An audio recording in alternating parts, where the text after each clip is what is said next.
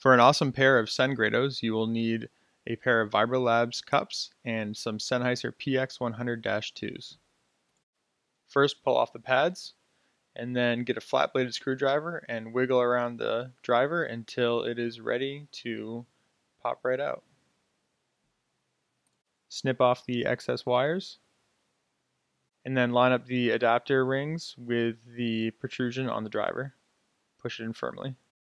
Carefully apply the tape that came with the cups to the outside of the driver. Cut it to length so it fits flush and flat. When soldering to drivers, be sure to heat your tinned wire first.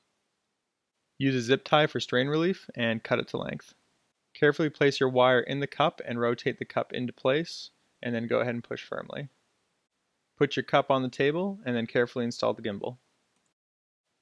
Trim the lip off the stock Sennheiser pads, and then go ahead and place them inside your L-Cush pads and install them carefully on your Grados.